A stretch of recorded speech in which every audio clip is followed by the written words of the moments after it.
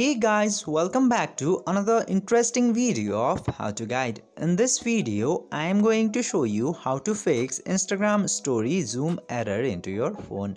So without any further ado, let's dive right into this exciting video. What is zoom error into your Instagram stories? Whenever you open your Instagram story, it has to be seen like this in normal. But sometimes your Instagram story shows way bigger and it also cutouts the bar into your Instagram stories.